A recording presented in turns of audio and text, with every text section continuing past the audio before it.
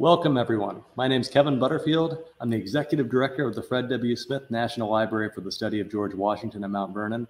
I'm coming to you from that library, from the Karen Buchwald Wright Reading Room, where I'm joined by a great-great-grandson of Jay Gould.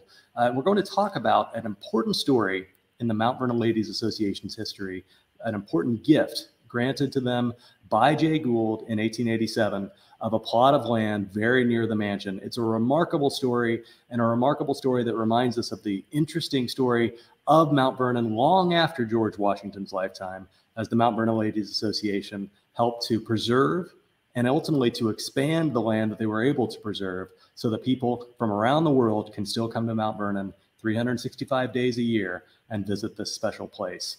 I'm joined by Guy Martin, great-great-grandson of Jay Gould, and Guy's going to help us to flesh out this story.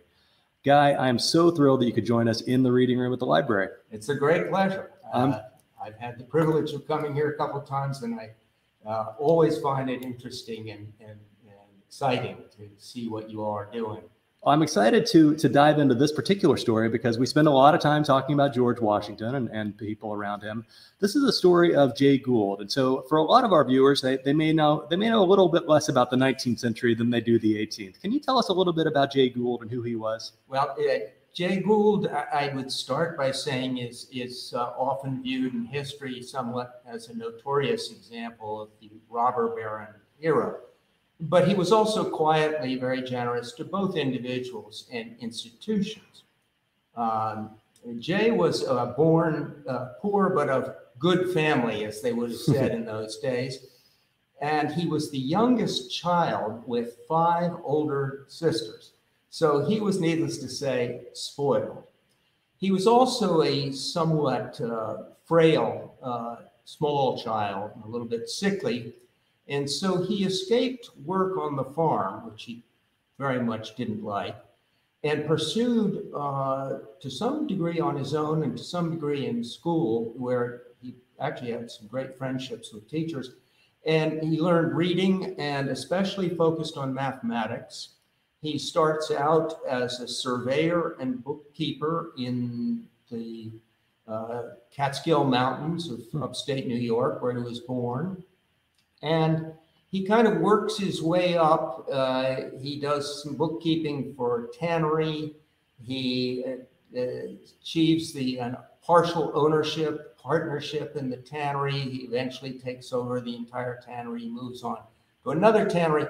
And over a period of time, he was both an entrepreneur and investor in a range of things.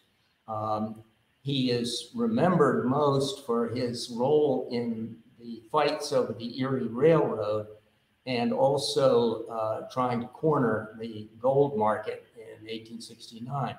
But by the end of his life, he is, and it's the time he visits Mount Vernon, which we'll talk about in a minute, he really has achieved sort of the peak of his career. He's the owner, executive of really a transcontinental railroad system, largely centered on the Union Pacific and the Missouri Pacific. He also owned Western Union and the Manhattan Elevated. Is he one of the richest men in the world at this point? Yes, he is one of the richest men in the world. And he was at the same time a very private, rather quiet man.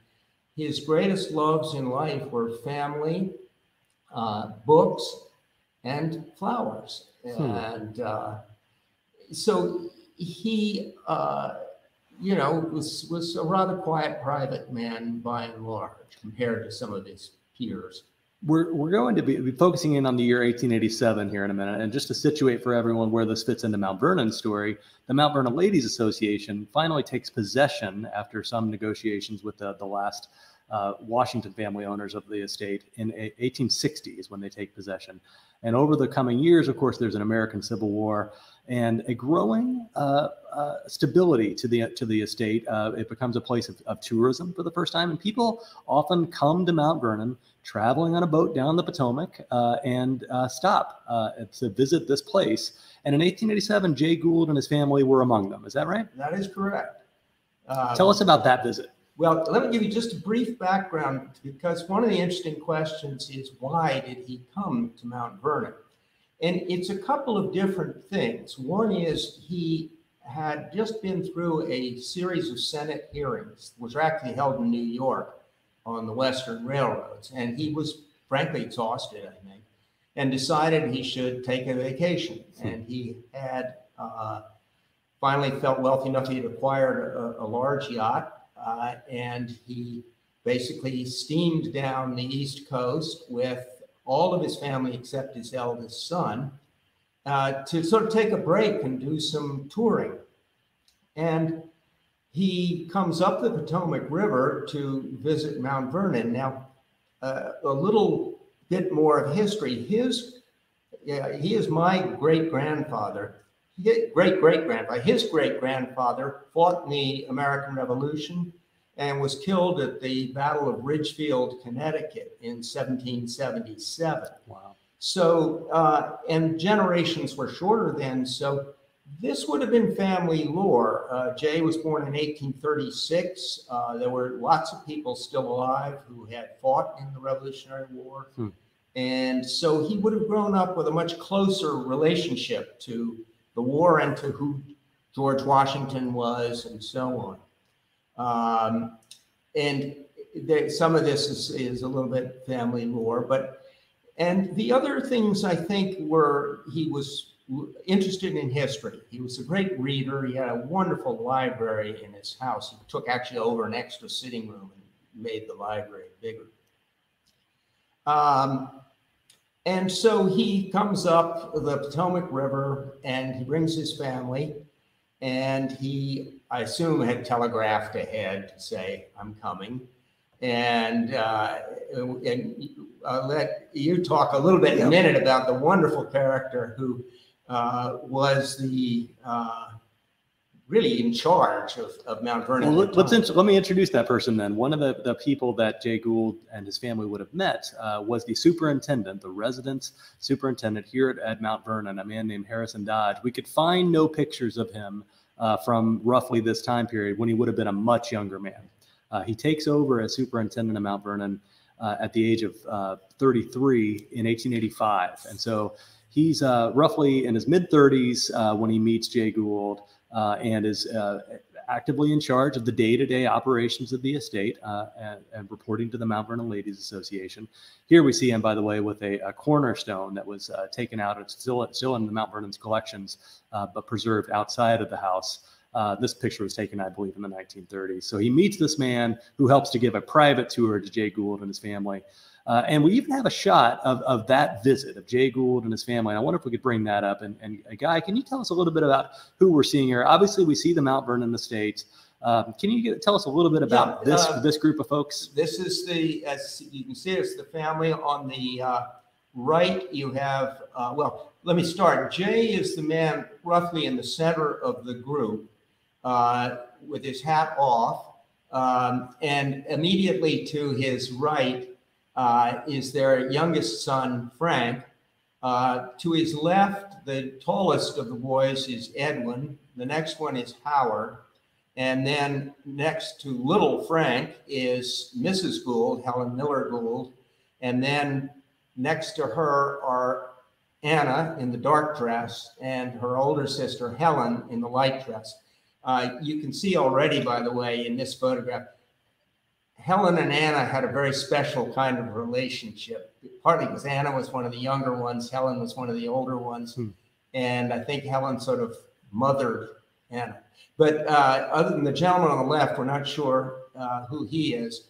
That's the entire family, except for Jay's son, George, who was in New York courting his future wife. Well, that's important work too. So here they are in Mount Vernon. It's a June day. Harrison Dodge shows them around, and he tells them about a particular plot of land very near the estate, actually a stone's throw away, going off in the other direction behind this group and behind the house from what we could see here. And it's a plot of land that is so close to the mansion that for it to fall into other hands would have been very detrimental to the Mount Vernon Ladies Association's goals of preserving this estate as Washington would have known it. So this story comes up, and Jay Gould steps in and says that he's willing to help. Tell us about this. Well, some of this is surmise. You and I have talked about this a little bit. My sense is that Jay genuinely wanted to help when he heard this story. My other suspicion is that Colonel Dodge, probably being an excellent superintendent, as his official title was, encouraged Jay by saying, look, here's this piece of land, you can get it for this much. And so well, when the richest man in the world, one of the richest men in the world passes through, you take your opportunity. I also, I'm an architect, and so I'm fascinated by houses and sites. And I think Jay understood the importance, when you have a house on the river, and we'll talk about that in a little bit, of keeping that sort of surroundings on the house. So I think he probably genuinely thought this was an important thing to do. It's just over 30 acres, and you can see a shot of it here that looks like just pasture land, but there is a small glimpse of the river there in that image, and you can see this map, basically the right-hand portion of this map includes this plot of land, the Gould purchase. You can make out the house and grounds there in the center of this map, really close to the heart of things, and important to the sight lines to the river. So yes, the Jay volunteers. The colonel conveys his interest on to the ladies, who one of the reasons the colonel gave was that the ladies, under their original charter, were not in fact allowed to purchase land. And so they could receive it as a gift, but couldn't purchase it. So this meant Jay actually would go and buy the land and then donate it, so to speak, give it to the ladies. And he did do that, and the library has some documents, both correspondence on both sides, making sort of the arrangements for this to happen. It's very interesting. Kevin was pointing out to me that one of the letters that were signed, a number of them were from Helen Gould, the daughter whom we just introduced, and she had sort of always served as almost her father's personal executive assistant. She was a very bright person and really understood the business and other things. So she would take over in situations like this. So it was not atypical. In this particular moment too, this purchase of land, there's no, Jay Gould is not seeking the spotlight from this. I understand it was actually an anonymous donation, or he wished it to be? He wished it to be. Part of the impact, I would say, of his notoriety was that he appreciated the fact that his name would not necessarily contribute to the prestige of an institution to which he gave something. So he always did it not in a strictly anonymous way, but just no publicity, nothing to be said about it. But news leaked out. In fact, this apparently appeared in the Alexandria papers. I'm sure some sharp reporter went down to the courthouse and saw that Jay Gould had just bought 30 acres and wondered what was up. Our archivist, Rebecca Baird, tracked down quite quickly, just 2 weeks later. It was already in the Alexandria newspapers, identifying Jay Gould as the donor. In glowing terms, in this case, there was no opprobrium attached, but it was really interesting how quickly this anonymous donation became publicly known. I wonder, you mentioned the views to the river, and I want to use this moment to start diving a little bit into that perspective. Jay Gould has an estate, or had an estate, that remains known as the Gould Estates in New York on the Hudson River. Could you tell us about this place and try to situate it? The house is called Lyndhurst, and it has an interesting history. It was built in 1836, which, by the way, is in those days, in time terms, that's less than 100 years from when Mount Vernon is started. And in fact, Mount Vernon isn't really complete until the late 1790s. So this house was, that you're seeing in the photographs, was built by Mayor of New York, William Paulding, in 1836, and added to it somewhat later by its second owner, a gentleman named Merrick. Merrick built a large greenhouse, and that is probably one of the things that attracted Jay to this house. The greenhouse sadly burned down, and he replaced it with an even better one, but that's a side story. What you do see here is this house has this, as you can sort of wrap around veranda, where you could sit and read and look out over the Hudson River at the Tappan Zee. And particularly in the days of pre-air conditioning, this was a lovely place and a lovely way to spend a summer. As the piazza at Mount Vernon would have been. Exactly. And so that's one of the things, again, that has struck me, is that the notion of the piazza looking out over the river. And here you see on the left Mount Vernon and its view of the river, and on the right is Lyndhurst and its view of the Hudson. So they're similarly situated houses, roughly a century apart, but still, I think there are some common elements of how they're sited and used at that time. And Gould would have perhaps had a sense of how important the waterfront territory adjacent to the home would be. Yes, and the view, I mean, his house is, you can sort of see in the photographs, protected. Remember that in the photograph on the left, until the Gould purchase was made, the property line was not far out of that photograph, sort of along the back of the orangery greenhouse and right down through there. So I think that would be a thing that he was probably also thinking about as part of what this, to him, significant, place would have meant. I did learn quite recently, Guy, and I don't know that I even had a chance to tell you this in advance, that the land that was up for sale was owned still by Washington descendants. It's, as we know, the Mount Vernon Ladies Association had purchased the main portion of the estate from descendants of Washington, John Augustine Washington III. One of his descendants owned that plot of land off to the side, and in a somewhat scary moment, was considering putting up for sale to the highest bidder, and thankfully Jay Gould stepped in. So the story goes on a bit too, because with this gift of land, the Gould family, their visit to Mount Vernon makes its mark on history. Some years later, Jay Gould comes to his end in 1892, and we have documents in our archives that explore how the Mount Vernon Ladies Association responded to this. Could you tell us about Jay Gould's final years and take us up to this time? Not long after he had visited Mount Vernon, one of the interesting things was that he, in fact, was discovered to have tuberculosis, which was at that time incurable. However, being a very private and somewhat secretive man, no one was told. Especially his wife.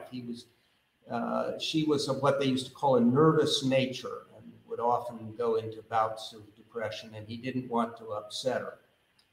So he quiets down in his life quite a bit. He spends more time in his house at Lyndhurst. He did make one trip with the whole family to Europe, and then he pretty much stays in New York. He has a townhouse in town. He uses the yacht largely for commuting up and down the river. He too had a dock on the river, by the way, just like Mount Vernon. So he could leave his house and get down to Wall Street in about an hour, which even today would be an accomplishment. He slowly gets sicker, essentially. His wife does predecease him, and that further, I don't know how you'd say it, almost damaged his will to live. I mean, I think that was a tremendous blow to him. They had been very, very close, and they'd raised all his family. And he dies in New York, and he's buried outside New York in a mausoleum in Woodlawn Cemetery. Hmm. And Lyndhurst stays in the family. His daughter, Helen, whom I mentioned earlier, was sort of his person. And here you can see, actually, it's the correspondence on the screen is again addressed to Miss Helen Gould. She stays in the house. She eventually marries at a very late age. She adopts some children. When she dies, she gives the house to her youngest sister, Anna, whom you saw in the photograph. Oh, wow. And Anna, in turn, gives it to the National Trust, which is the current ownership of Lyndhurst. Wow. So people can go visit it today? Yes, you can go visit Lyndhurst. It's very much there. And in this particular letter, which we have both in manuscript in our Mount Vernon Ladies Association archives, and here you're seeing a shot of the minutes of the MVLA for that year. They're writing to Miss Helen Gould, thanking her for the important gift of her father. There's a phrase in there. They acknowledge the patriotic and delicate spirit with which Mr. Gould donated this tract of land. Patriotic and delicate spirit. I like that phrase a lot. So Helen Gould plays a prominent role in sort of managing the family at this point? Yes, and she really led the philanthropic efforts of the family. She was very, very keen on philanthropy and encouraged Jay to make some initial gifts to New York University, to which she added a great deal out of her share of the estate. And she's, well remembered within and without the family as probably being the most charitable and giving person in the family. Well, this is one of the things that brought us together, Guy, and to have this conversation. We decided we wanted to share this conversation with everyone out there that could tune in. Is that many of the descendants of this family, and in fact, at some point, perhaps we'll bring the family photo up again from 1887 because I love that so much. But many of the descendants of the family remain in the area or scattered around, of course, and have come together on occasion. Yes, no, I think that we are a pretty close family. I came out here today to cheer me on, a bunch of cousins.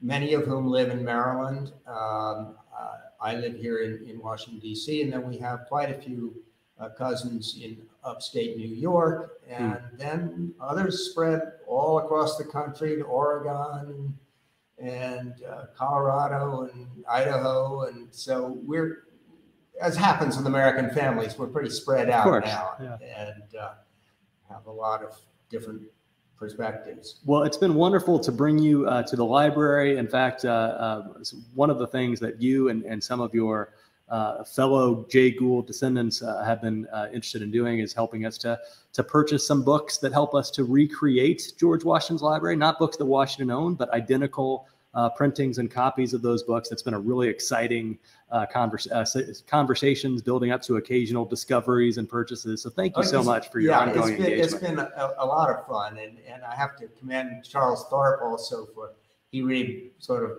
brought me into this, and it was my first purchase, so to speak, or gift was sadly a timely book about the yellow fever epidemic in Philadelphia, where George and Martha Washington were there. And I guess they wanted to have some sad record of what had happened. So they bought this book. A remarkable book, and thank you for that gift. It was actually something we discovered quite recently, was a request of Martha Washington for a purchase, and George acquired it for her. Thank you so much for joining us for this conversation. Jeanette, I wonder if we could bring up that image of the family and the Mount Vernon grounds. It's such a great shot. And Guy, since I have you here, could you just tell us where you fit into this picture? The curious thing is, in a sense, I don't. I am the great-grandson of George, the oldest boy, who is not in the photograph because he was too busy pursuing his future wife, my great-grandmother. My direct ancestry isn't in the photograph, but it's still a great fun to see the photograph and see also, a total aside, but an architecture geek, that side porch, which obviously was not original, was finally removed. I've forgotten when. There is a bit about this image that it does not date back to the year 1799, which is the year at which we try to preserve and restore the house.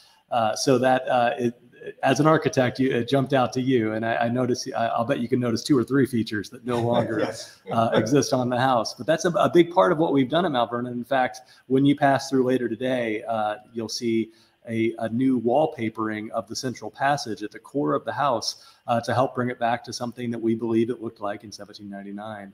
We continue to make those discoveries. Very excited to show them off to people like you.